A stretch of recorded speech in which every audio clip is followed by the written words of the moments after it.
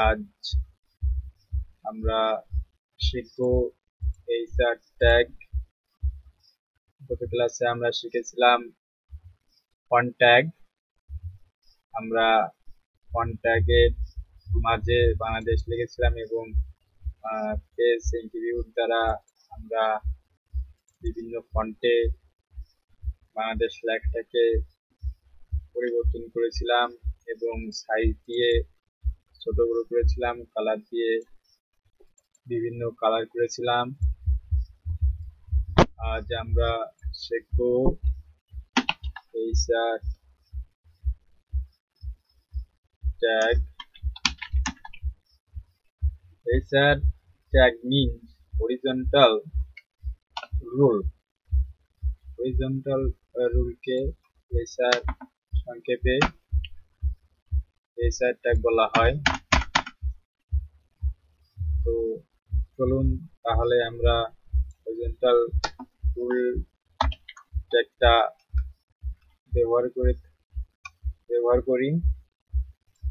প্রথমে আমি বলে রাখি এইচআর ট্যাগ একটি সিঙ্গেল ট্যাগ এবং এইচআর ট্যাগ দিয়ে আপনি আপনার ওয়েব পেজে একটা লম্বা লাইন তৈরি করতে পারবেন। আমি যদি শুধু এইচআর লেখাটাই লিখি এবং এটা সেভ করি, দেন ব্রাউজারে রান করাই, দেখেন শুধু এইচআর লেখার কারণে আমার ওয়েব পেজে একটা দাগ চলে আসছে।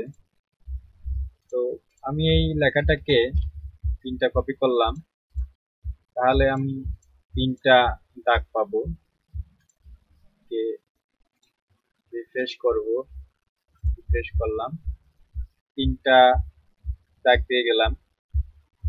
তো এখন যদি আমি চাই, আমি দাগটা পুরোপুরি চাই না, আমি চাই দাগটা অর্ধেক হোক, অর্থাৎ 50% হোক। তো সেটা আমি কিভাবে করব দেখেন, আমরা এইচআর এর মাঝে 3টি ভিউট ব্যবহার করি। আমরা উইথ লিখবো, WITH উইথ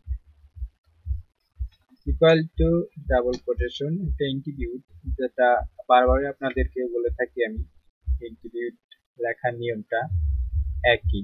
তো আমরা এখন 50% দিলাম, অর্থাৎ 50% দিয়েছি, তাহলে আমরা অবশ্যই অর্ধেক দাগ পাবো।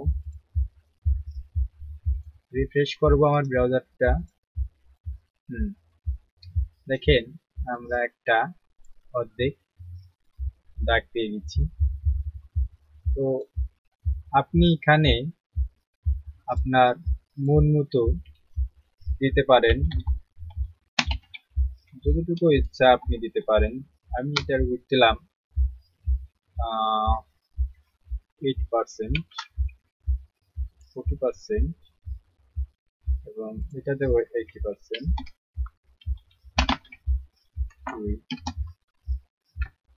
80%।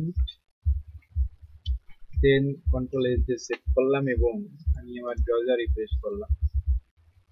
প্রথমটা 50% দিয়েছিলাম, দেন তারপর দিয়েছিলাম 40% এবং দেন তারপর দিয়েছিলাম 80% এবং সেই রেজাল্ট গুলো আমরা দেখলাম।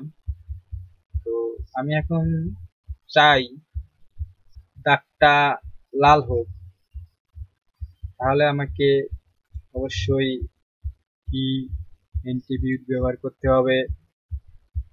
আপনারা অবশ্যই বুঝে গেছেন এবং মনে মনে হয়তো বা বলছেন, আমি ব্যবহার করব কালার ইকুয়াল টু, এখানে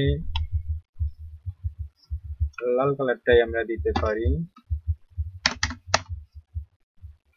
ওকে, এখানে রেড লিখলেও হবে, এটা কালার একটা কোড এবং রিফ্রেশ করলাম, সাথে সাথে এটা লাল হয়ে গেল। এটা এখন আমরা ফন্ট ট্যাগে আমরা সাইজ ইন্টিবিউটটা দেখেছিলাম, তো এখানেও আমরা সাইজ ইন্টিবিউটটা ইউজ করতে পারি। আমরা এখানে লিখব সাইজ।